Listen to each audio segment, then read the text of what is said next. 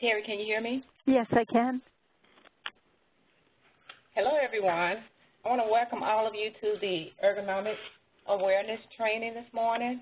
My name is Terry Reeves, and I'm the Strategic Employment Program Manager for the department. So glad all of you were able to attend this morning's session. I want to go over a few housekeeping rules before I bring on the speaker. I ask that you put your phones on hold and hold your questions until the end of the session. You should be able to type your questions in, and Terry will be glad to answer any questions that you have. And also, mute your phones and do not place them on hold for us.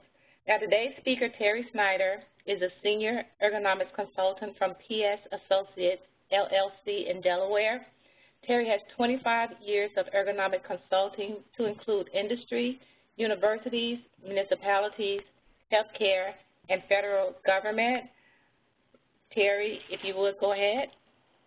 Sure. Good morning, everybody, and an especially early good morning to those of you that are tuning in from the West Coast. I understand this was a sellout webinar, so I know there's a lot of interest in this topic, and I'm happy to be able to present today. A little bit about myself, just very quickly. Good. A second. There we go. Just a little bit about myself, and I think Terry covered this pretty well, that I have been consulting for 25 years in a lot of different environments. And just for fair disclosure, I am up in the Northeast, in the Boston area, and I am a survivor of the blizzard of '78 and the blizzard of 2015, and I'm not quite that smart because I'm still living up here. I'd like to go a little bit through the agenda of what we're going to cover today. There's a lot to cover. I'd like to talk a little bit about what's ergonomics, what can cause a musculoskeletal injury, what's the importance of neutral posture, and that's something you have a lot of control over. So we're going to look at that. We're going to focus on ergonomics for computer users, and we are also going to talk a little bit at the end about safe lifting. So here we go. What's ergonomics? Well, ergonomics is fitting the job to the worker. It improves safety, it improves comfort, it improves ease of performing the job, and when the job is easier to do, it also improves productivity, and a lot of studies have shown it also improves the quality of work. Now, when we look at different musculoskeletal injuries, we can put them in two categories. One category is things that happen as an acute event, like slip, trips, falls, breaks, cuts. The other are things that happen over time. They're cumulative, not from a single event. And these types of injuries also affect all age groups. And what's kind of sad is they're often preventable, but they're not prevented, and that's what we're going to look at today. And how can we help decrease the risk of having these injuries, because they can be prevented. So depending on what job you're doing, and it doesn't really matter, the risk factors are pretty much the same. So let's look at what the risk factors are. There's force, which is number one. It's about 3 times more than any of the others, and we'll talk a bit about force. There's awkward posture. There's static posture, which is basically keeping the same posture, even if it's a good one, for very long periods of time. There's repetition, which is something in itself not a risk factor, but it exposes you to all these other risk factors. There's contact stress, so if you're using a tool that digs into your hand or the edge of the desk is digging into you, that's contact stresses. And there's just stress on the job that translates, and a lot of psychosocial risk factors that also translate into injury. So those are your risk factors. Let's talk a little bit about awkward posture. The opposite of awkward posture would be neutral posture. And for any of you that have done yoga, you've heard this term neutral posture. So let's quickly look at what that means, because these are the building blocks of what we're going to look at later when we look at good computer setup. So what we have here with the shoulder is the shoulder should be relaxed. And the elbow should be somewhat near the side, just within 30 degrees, not behind. The elbow shouldn't be behind the back or ahead of the back. And this gives you basically a nice, relaxed shoulder. The hand should be straight, and we'll talk a lot more about hand posture later, but the hand should be straight, the wrist and the hands. The feet should be well supported, either on the floor or a footrest. And that, in a lot of ways, gives you back support. The back should be straight when you're standing, and that is where you can produce maximum force and be very comfortable, or should be back in the chair to let the chair do the work and not you. And your head and your neck should be straight. So your head and your neck is supported by your back, which, if you're seated, is also supported by the chair. Typically, these are the midpoint of the range of motion of the joint, and it's where you're more relaxed, and where also you can produce the most maximum strength so you don't fatigue as quickly. So if you look at this example, which is from industry, but this is also true for people working at desks, is you look at this and you know that her shoulders are hurting. And you look here and you see her shoulders are relaxed. So it's going from non-neutral to neutral. So if you take nothing away from this class, take this away, that the farther you're away from neutral posture or the longer you're away from neutral posture, you don't have to be out of it very much, but if you're out of it for a long period of time, your usable strength lowers, and then your muscles get tired. I mean, she's really tired. And then you experience more discomfort, and you can move right up that curve into injury. So neutral posture is very important. So I want to focus on computers because I think that's a common job task that probably all of you tuning in, I think we have up to about 96 people here today, a common job task that people have. So we're going to talk a little bit about how to set up your computer workstation. So I'm going to give you homework, and hopefully you'll go back to your computer workstations and make some changes, and also changing some of the critical behaviors that you do at your workstation to make you more comfortable. So computers are wonderful things. I mean, they've really helped certainly our ergonomics and our efficiency, for sure. But the big problem is kind of how we sit at our desks, and for long periods of time that we have to sit at our desks. So if I show you this picture, this woman looks like something from the Exorcist movie. I don't know if any of you have seen it, but it looks like her head is turned all the way around. But she's not sitting back in her chair. She may as well be on a stool, and we're going to talk a little bit why people don't sit back in their chairs. A lot of times there's good reason for it. She's leaning forward on her arms. They're cutting into the sharp desk. Her shoulders are all the way up. Probably the reason she's leaning is because she can't support her shoulders up like that. Her head is turned all the way around, probably because her monitor is all the way out to the side because that's where it was put originally. And this person is certainly extremely uncomfortable.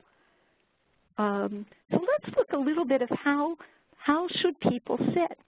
And to do this, I'm going to give you some building blocks, starting with this sort of cartoon. I mean, this person is not, nobody sits exactly like this, but I think it gives you the building blocks. I think it gives you the building blocks for what we're doing here. So I'm going to start at the bottom, at the feet, and I'm going to work up, and that's a good way for you to adjust your desk. So let's start at the bottom. His feet are weight-bearing, either on the floor or a footrest, but they're weight-bearing, they're planted, they're not just touching. The seat pan is long enough to pretty much cover his legs except for a couple inches so it doesn't cut into the back of his knee, and he can actually sit back in the chair. So this long seat pan supports his back. This is a lousy chair, but it shows you, for somebody working for a long period of time, but it really shows you how the chair fits the lumbar curve of the person's back, and hopefully it's a long chair and it's fitting the whole back, giving him back support and encouraging him to sit back in it because it's comfortable. His shoulders are relaxed, which we talked about. His elbows are somewhere near his side, and his arms and hands are straight. His head and neck are supported by his back in the chair, and he's looking straight across and we'll talk about there's some different ways you adjust the screen, but he's looking straight across with his head nice and straight and supported by his back. So that's neutral. I mean, that is sitting about as neutral as you can, and that's a good setup, and that's what we want to look at. Feet supported, seat pan, back, shoulders, elbows near the side, straight wrist, head and neck. So that's what we want to look at as we proceed. Those are the building blocks. To do that, the chair has to fit. And so the lumbar curve needs to support your back. The seat pan depth has to be right. This one actually looks a little deep for her, but the seat pan has to be right. Height of the chair has to be right for typing, so she can type with this relaxed shoulder. And it also has to match the style of how people work. And we'll talk about that in a minute. But basically, you need to know your chair. What does it do? And often I go in and do assessments, and the chair has adjustments that people don't know about. And when I adjust them, they're very happy. So figure out what your chair does. Sometimes you have to look under it to figure out. If you know the name of the chair, go on the internet, and a lot of times they will have all the adjustments for the chair. But a lot of times you can figure it out by looking under the chair. The seat pan depth, sometimes you don't, if somebody's very short and this seat pan is too deep, they're going to sit on the edge of the seat. They can't sit back and bend their knees. Or if they're very tall and they bring out the seat pan, I just see the relief on somebody's face because all of a sudden they have better back support. The lumbar curve, a lot of times chair backs do go up and down to really make people comfortable and fit their back. Of course, the height of the chair. The chair, and you really don't want to tolerate a broken chair, right? I mean, the chair should be able to go up and down. The seat tilt, and we'll talk about that in a minute when people want to change the tilt of the chair. Sometimes even the whole chair tilts to take the pressure off the thigh. Sometimes there's a rocking mechanism, which I don't really have time to go into, but look it up, see if your chair has it. Sometimes you can still get back support but have a little bit of dynamic rocking, which is very nice because your back isn't as static when you're sitting. And also, your chair arms go up and down and back and forth, or sometimes they're just in the way and you want to remove them. So you want to know how your chair works. So when I learned to type, which was back when the dinosaurs roamed the earth, I was taught to sit absolutely upright. Actually, I was learning on a typewriter, and somebody came around and would hit you in the back. I mean, you really had to be upright. But that's not what OSHA is talking about anymore. There's a lot of different ways to sit. So let's talk about three. One is upright. Again, right, we've got the feet, seat pan, back, shoulders, elbows, straight, head, right? You have all the components. She's fine. But look at this one. This is reclined. A lot of people, especially when they're taller, they have lower back discomfort, kind of chronically, they like to recline. People do that in cars. Truck drivers like to sit that way. They find it very comfortable. It takes a lot of pressure off the back. It's fine if that's how you like to sit. It's fine. And pretty much, I mean, I don't like this chair because the seat pan's not deep enough, but it's the same thing. Feet, seat pan, back, head and neck. It's fine. That is a perfectly good way to sit. Here's another good way to sit, and that's tipped forward. You see how this is tipped forward? She has a little more weight on her feet, but everything's still the same, right? Feet, seat pan, back, shoulders, head. Everything's still the same. And this is particularly good for people that hunt and peck. And I find people that are incredibly fast typers, they've been working for a long time, but they do not touch type, or they touch type and they don't trust it. So they tip forward because if not, their head's bobbing up and down looking at the keyboard. And that's perfectly fine to sit forward if your chair has the ability to do that. That this is also a very valid way to sit. So you have to think of your particular style. Let's talk a little bit about typing height. So your typing and your mouse height. So let's talk a little bit about that vertical height. And this is like Goldilocks and the Three Bears. So here, this person's up too high, and their wrists are extended, and that's a forceful extension. Here, they're too low. They must be sitting on the floor here. But so they're flexed, and they're also coming in contact with the sharp edge of the desk that could cut off circulation. And this is just right, where the hand is straight, and it's fine. People do not need wrist rests. This case has helped this person, but most people don't need it. Just a straight wrist. So let's look a little bit at the hand posture. The hand moves in 4 different ways. It flexes like this. It extends, and and it goes a little bit towards the thumb. That's radial deviation, and it goes a little bit and it goes a lot towards the pinky. Matter of fact, it'll go so there's almost a straight line right down the arm, right down the thumb. If you're doing that, you're as deviated as far as you can go, and you'll fatigue faster because this is neutral for the wrist, which is absolutely straight. And the wrist also is interesting because it has the carpal tunnel, and all kinds of things go through the wrist in something that's made out of, the tunnel's made out of bone and ligament, and it doesn't give. So if you are flexing a lot and you start to get some swelling, there's no place for that to go, and then you get numbness in your hands. And so you really, I mean, if I had cables, I wouldn't be sitting there flexing them all day, even electronic cables. We want to keep that straight.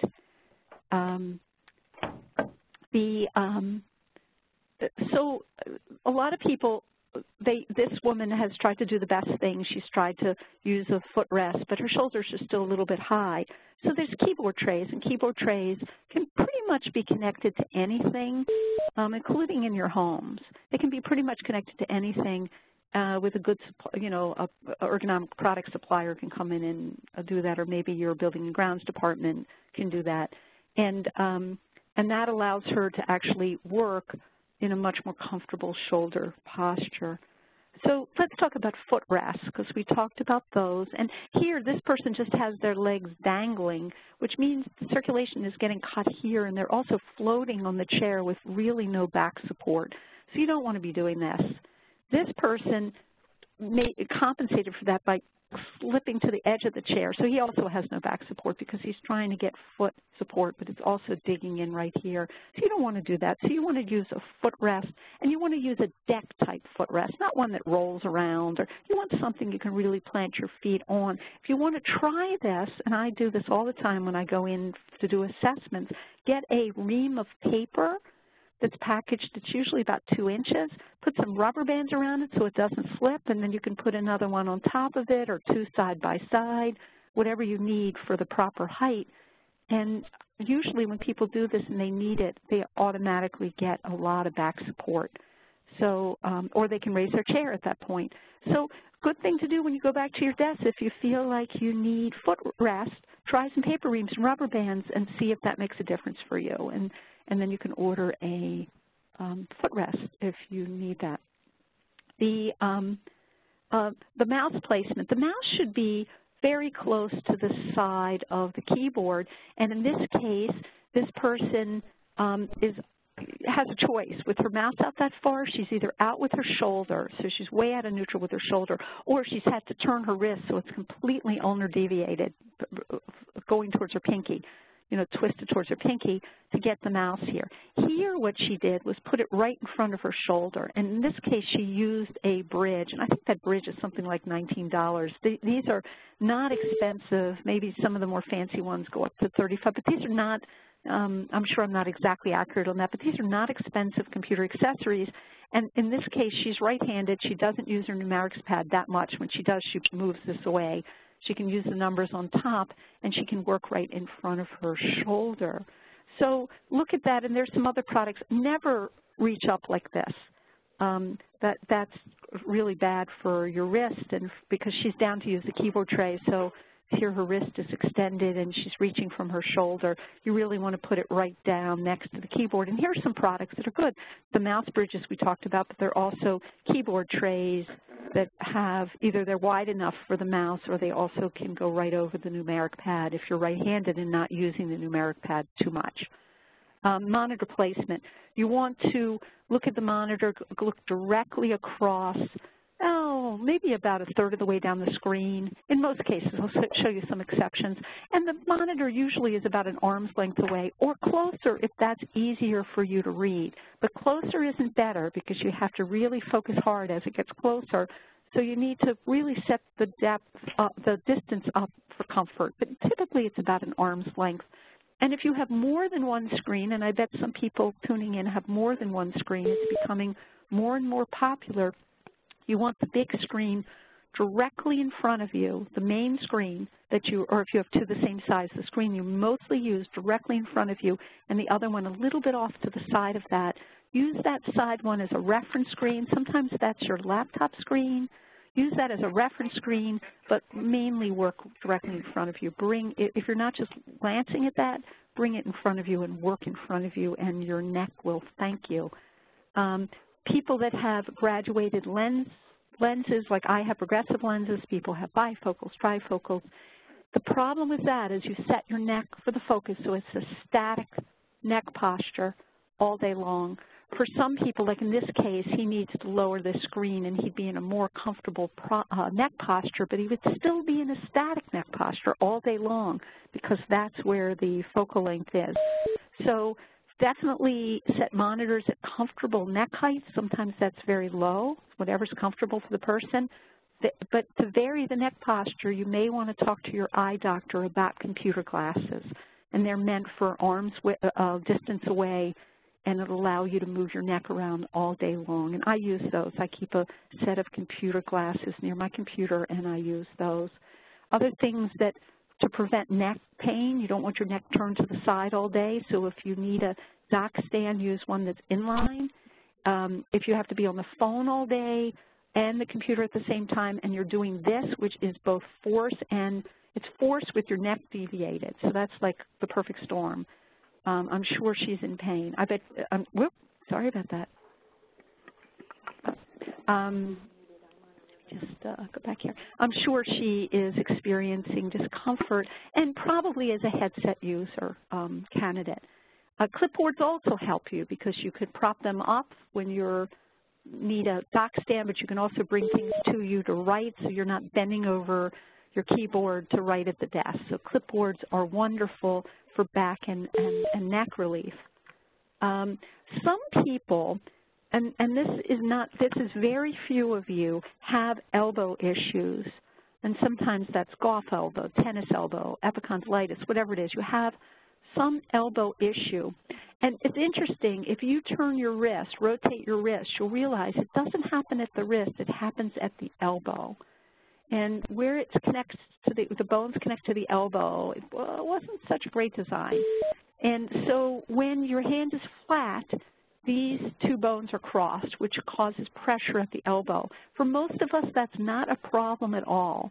For other people, they need special products. And again, it's rare you're going to need this. But if you need it because you have one of these elbow issues, you can use a keyboard like this that will get your hands more in that handshake orientation so the bone is uncrossed. So you could use one of these keyboards that tent or one of these that wave. You can use all kinds of different mice. This is a vertical mouse. There's some that aren't quite that radical, but will get you more into a handshake orientation. They also have a roller mouse that is a bar that rolls in front of you to control the mouse. So these are just some products that you might want to use if you have a problem with your elbow. So let's kind of move on here. Laptops. I want to talk about laptops because so many people use them incorrectly. They're not meant for prolonged use because this is the kind of posture you go into. You can't help it because the screen is so low. So basically, you want to set up a docking center. And this is true at home, too. I mean, if you're just checking your email for 3 minutes, that's wonderful. But if you're going to be on it for a prolonged period of time, you want to raise your laptop and use maybe a wireless keyboard and mouse. Or you can use a slave monitor and use your keyboard as your input device, whatever you want to do. Or set up a more formal docking station, which you can find. But you don't want to long-term directly work on your laptop. I want to talk a little bit about some behaviors. So I want to talk a little bit about using the mouse. And these things are up to you, and they take a little time to get used to, but they're really efficient once you do. So one thing I recommend is using keyboard shortcuts because mice are really difficult. Traditional mice, usually when people use them a lot, they hover over them when they're not using them because they use them so much they don't want to take their hand away. And that hovering is a forced extension of your wrist. So it's force in a really poor wrist posture. And you're pretty much leaving it there all day. So try to learn some keyboard shortcuts. And you can go on just search on the internet on keyboard shortcuts, put in your type of operating system, and put in the program. and you'll come up with some ideas. And learn like 10 of them. That's your homework. Learn 10 of them, and you'll find that you'll cut your time on the mouse, which will allow you to take your hand away from it when you're not using it. So learn some keyboard shortcuts, and they're very efficient. So usually when people use them, they like them, they keep using them. Get your hand off the mouse when you're not using it. Alternate hands if you can, and if you are, let's say, a right-hand user and you put it on the left hand, you do want to change the, go on the computer and change the program so you're still clicking symmetrically. So your left click is still, on your right hand is still going to be the index finger on the left hand. So that helps your brain not get too confused when you change hands. Some people use two mice. They put one on each hand, and they take their non-dominant hand, and they use that for gross functions that are, they don't need a lot of coordination for, and then they save their dominant hand for real precision mouse work. So think about your mouse, and then they're all different types of mice. Try not to use the mouse wheel. Use your up and down arrows because that's a pretty high force repetitive function, and try to keep your wrists straight. Don't sink down into a wrist rest. Don't sink down onto the table surface because then you're pushing your hand into this extended poor posture. So that's the mouse. Let's talk about some other critical behaviors, and that's you really don't want to stay seated or standing all day long. So if you can, find a way to vary that. And sometimes you have to trick yourself. Like every time the phone rings, you stand. Move your printer away so you stand. If you have to read something or write something, stand. And I don't have time to go into it on the seminar, but they're fairly inexpensive standing stations that can be installed on desks. So look into some of that. Sit back if you want to work, you feel like you want to work standing. Sit back in the chair so that the chair does the work. You don't want to be leaning forward. Keep your feet weight bearing, we talked about. Don't hover over your input devices, either your keyboard or your mouse. Stretch during the day. Stretching is good, but what's more important is strengthen your upper body and your abs. You need strong upper body and abs to work on the computer for long periods of time. So if you don't belong to a health club, you may want to think about that or set up some equipment at home. So if you're medically able to do it, keep those things really strong and stay fit.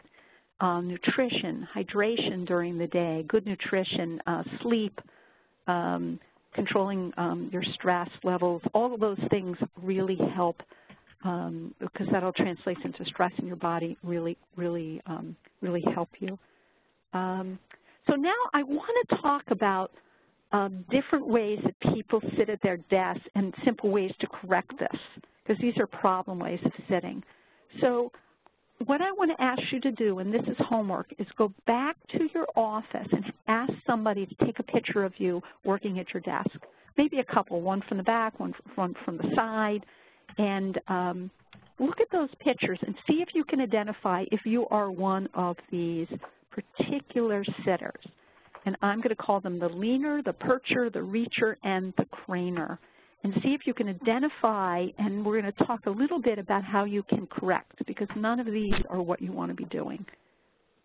So let's talk about the leaner with shoulder pain. And these are all pictures from people that I have worked with that were nice enough to let me use their pictures. So here is somebody, I mean, look at them. They're leaning forward. They may as well be given a stool. They're not using the back of their chair at all. So why are they leaning forward? Well, in this case, the table was too high. So we raised up her chair, gave her a footrest. In the beginning, it was paper reams and rubber bands, and then she got a footrest. And so it's something you can resolve immediately and and that resolved her problem. And when she did that, she actually could move her keyboard closer. The reason she had it far away was because she couldn't hold her arms up. She got too tired, so she moved her keyboard back to support her arms. So look at the difference, and her back is supported by the chair. So the difference between this picture and this picture, and this is move forward. So that's one leaner. Let's look at another leaner. This person has back and neck pain, and but he's a recliner. He's very tall. He's got a history of back pain, and he really likes to recline on his chair. Well, of course, this isn't helping him at all. He did the same thing. He moved everything out so he could lean. He could lean forward, and so basically And his chair also was like a little doll's chair for him, way too small for him. So here he is in a chair that fits him. So he is leaning back, which he finds comfortable. And here's a keyboard tray that will tilt with him. And this solved his issues. And so, so try keyboard tray sometimes. And he also is on a footrest to make this all work, and in this particular desk height. So these are ways that a leaner can resolve. I would start first probably with just the footrest and raising the chair, and then there are other things that you can do. All right, so the percher. So this is somebody who's leaning forward. Well, why is she leaning forward like this? I used to say, what's wrong with this picture, but you can't tell me you don't like her sweater. But basically, she's leaning forward for a lot of reasons. One could be the chair's too deep for her. If she sat back, she couldn't bend her knees. The other thing is, look how her leg wells are blocked. So she basically can't move in. And also, sometimes the monitor, the keyboards are just too far away, so people have to lean forward, or, scoot forward to be able to see them. So this was fairly easy to correct, and sometimes you can get a back cushion that allows you to sit back when somebody is fatigued, or sometimes there is a sliding seat pan and somebody doesn't know it, or sometimes they need a new chair. In her case, I think what it was just clearing out all the stuff under her desk, and that allowed her to sit back and slide in. Okay, how about the recliner reacher? Here's somebody who is reaching, and of course, I hate to think what his shoulders are like. And so he may benefit from a positive tilt keyboard tray. And in this case, but he kept the mouse up on the table, so it's too high, so he needs to put that mouse down next to him. So that's an example of somebody who is reaching. And usually it's because their desk doesn't match their sitting style. A lot of times that's the case. I also see it a lot when people work in cubicles, and I don't know if any of you are in cubicles, but a lot of times you're sitting for whatever reason, everybody puts their computer right in the corner, and that's a problem place to have it because these sides block people's arms, and they can't move the chair in because the chair arms hit the side, and everything is just too deep. And the way to solve this is pretty easy. It's just move the whole computer system to one leg of the desk, and then you minimize your reach, and the arms of the chair and your arms aren't blocked by these edges of the desk. So that's something to think about if you're in a cubicle. Okay, and the craner, the last one is the craner, and she's leaning forward. Well, why is she leaning forward? Well, she's leaning forward, and what could she do about that? Well, I think the monitor's too high, so she could lower the monitor. She might, if she was wearing progressive lenses, she might try computer lenses, and that would keep her from a weird neck angle. She could move the monitor closer, and she could increase the font size, and that will keep her from craning her neck, which is very uncomfortable because her head and her neck is no longer supported by her back and her chair. So those are just some things. So go take those pictures. Go back to your office, take some pictures. I know this presentation is available to you in a PDF form, and see if you can solve some of your problems and be more comfortable.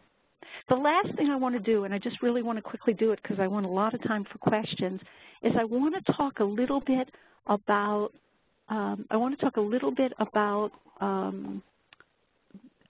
lifting, because a lot of people have to lift in their jobs, and that came up as something that is very important to you all. And so let me talk a little bit about lifting. And again, let's go back to neutral posture. So when someone is standing perfectly straight, they can produce their maximum strength. But as they start to bend forward or reach up or bend all the way down to the floor, they can't produce their maximum strength because their shoulder comes out of neutral or their back bends or something like that. So in this case, just going 1 foot, and this isn't 1 foot from the edge of their toes or the edge of their body. This is 1 foot from their ankle bone, from their spine. It's not very far out. You're already down to 1/3 of your maximum strength that you can produce. Going above shoulder height, going down to the floor near you, you lose half your strength. So when you lose your strength, you fatigue, you experience discomfort, and over time you can experience injury.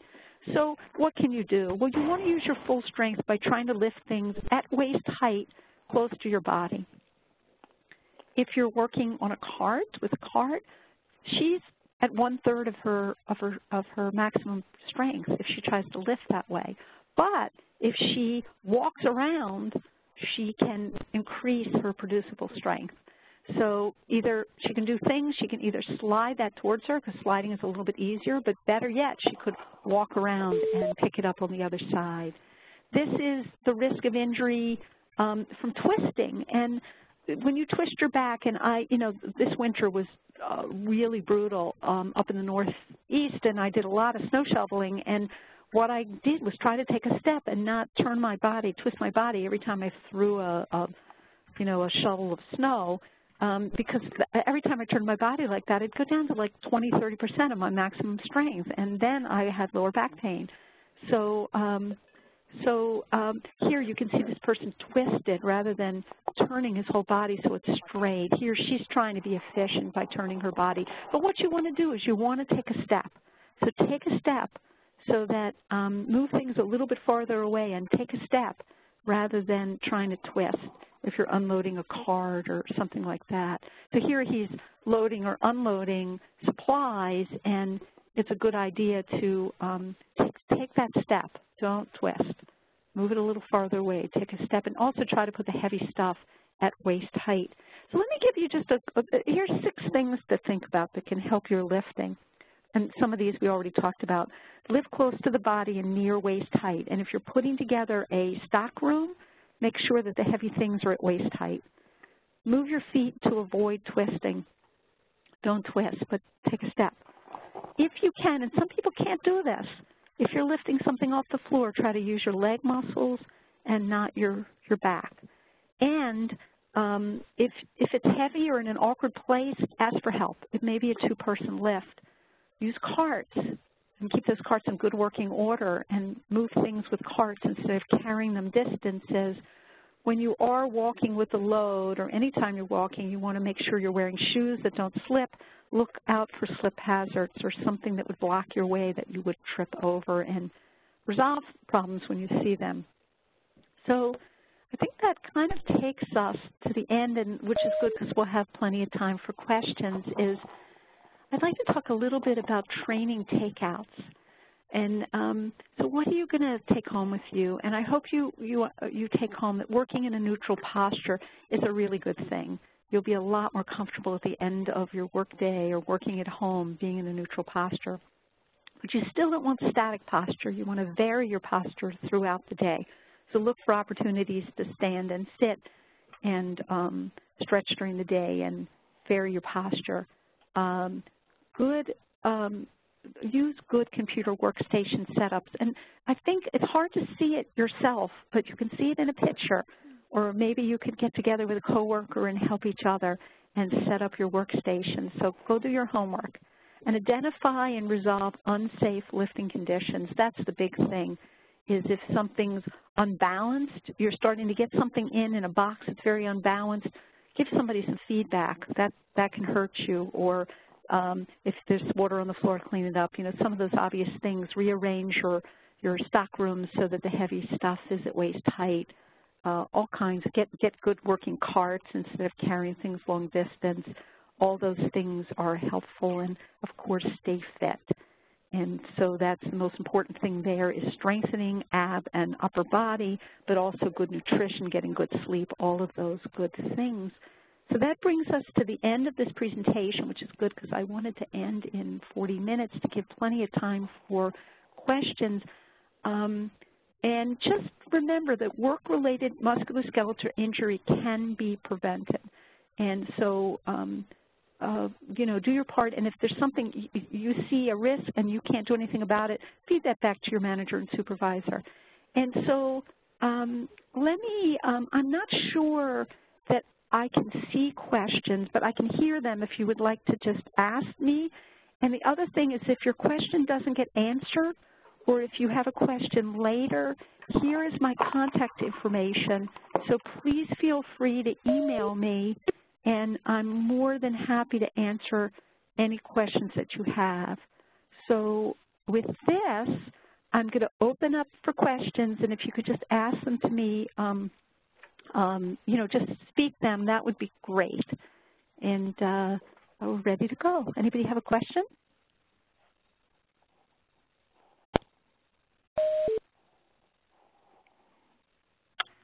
That was really great. I enjoyed it. Thank you. You mentioned that we could get the PowerPoint in a downloadable version. How do I do that? Terry, can you answer that? I think it was available when you registered. Is that correct, Terry, or not? Yes, Terry, that's correct. When Donna sent the notice out, she attached it. So the first email that we got back after registration? Yes. Okay, awesome. Thank you.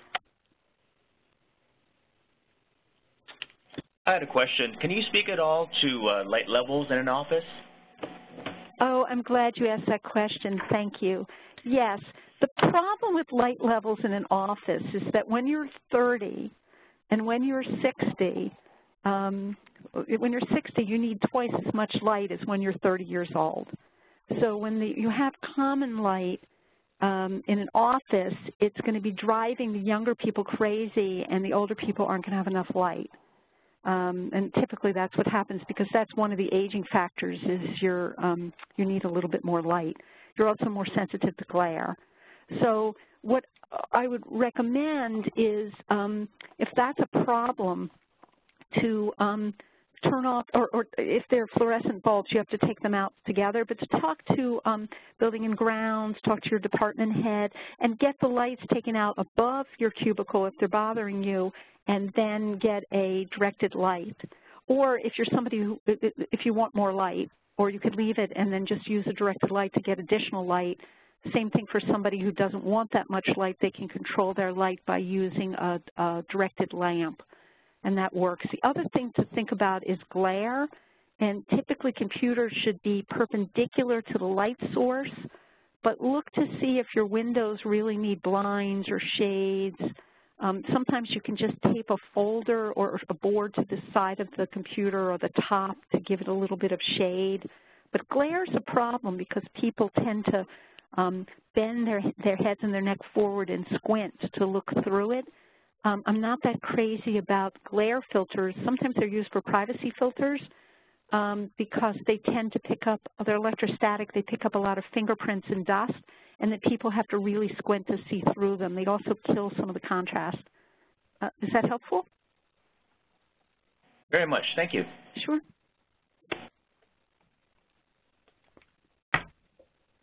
What are your thoughts on stand-up workstations? I actually just did a presentation for the New England College of Occupational Medicine on standing stations.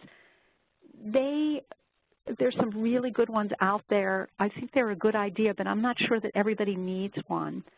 So there's kind of there's sort of a process with a standing station. If you think you need a standing station, first you have to figure out why, because sometimes standing isn't going to help. So if it's the way you're using your mouse, it's not going to help. So you should fix first what you have and make sure that all the things we've talked about here, that you're comfortable seated. Then the next thing is you should try a standing station to see if you would use it. And you can do that again with paper reams and rubber bands and make the keyboard at elbow height with your shoulders relaxed and get your monitor up higher and try it and see if you like it. Some people don't like it. It can actually make their issues more, they can lower back issues more so. You also want to make sure you have the right shoes and you're standing on a mat and you're varying your standing posture using some kind of book or footrest. So you're also varying your standing posture. So try it, and if you benefit from it, there are a lot of them out there on the market. Some of them just sit right on the table and they go up and down. And they range from, some of them are about $400, and they probably, the height adjustable tables and a desk size is about $1,200, so just to tell you the range. That said, if I was putting in a new installation, I would put this everywhere. I would have height adjustable tables as the standard if a department could afford them, and the prices of them are coming down. So if I was putting in a new desk, I would put it in height adjustable. and that way the people that needed it would have it right there. The other advantage of a height adjustable table is people seated can get in the right height. Does that help? Yes. Good.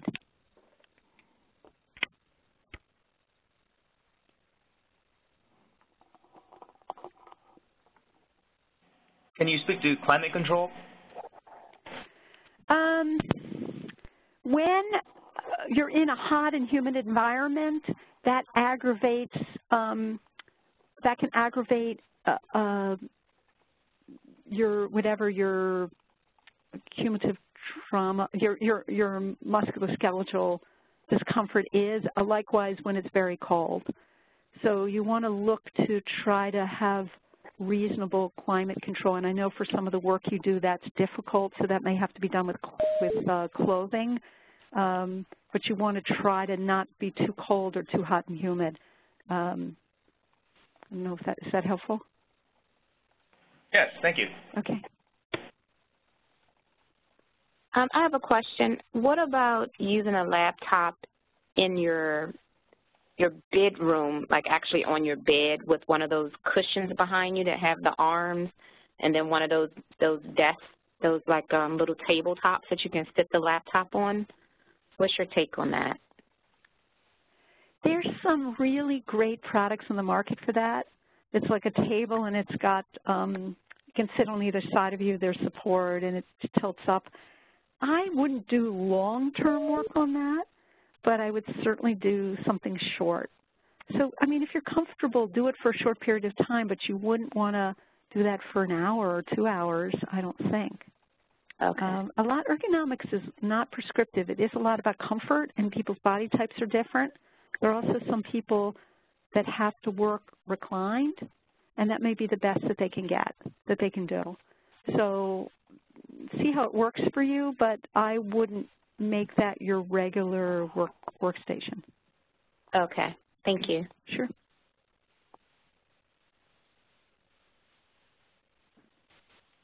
All right, we had some technical issues starting out. Can we get a copy of this presentation sent to our park? Yes, there's a PDF that's available when you first signed up for this class. Is that correct, Terry? What is that, Terry? They had some technical difficulties. One of the person that's calling in, and they want a copy of the presentation, but it's available. And if you can't find it, send me an email and I'll send you a version, a PDF. Thank you. Okay. Terry, can you tell me, is there any evidence to suggest that viewing a computer monitor 8 to 10 hours at a stretch does any damage to the retina, or is there any advice that you have about dimming the screen and that sort of thing in terms of impact on the eye? You know, I don't have an answer to that. I don't know. If you write me the question to this email address, I can see if there's some good articles on it, but I personally don't know. Okay, thank you.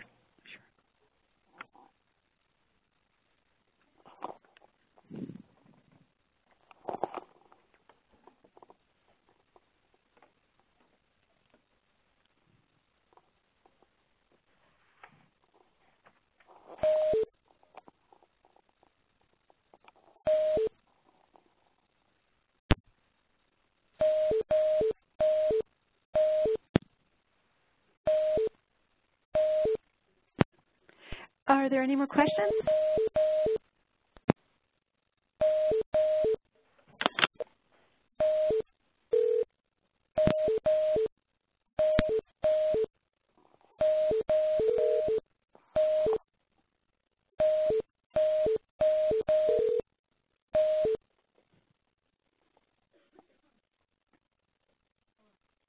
Are there any more questions? Terry, would you like to sign out? Yeah, Terry, thank you so much for the training. It was awesome.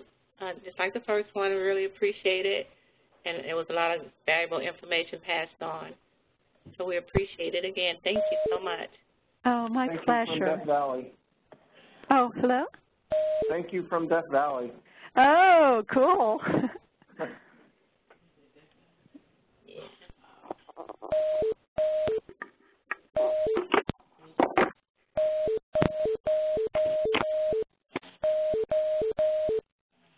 Okay, Terry, so we'll be in touch with you.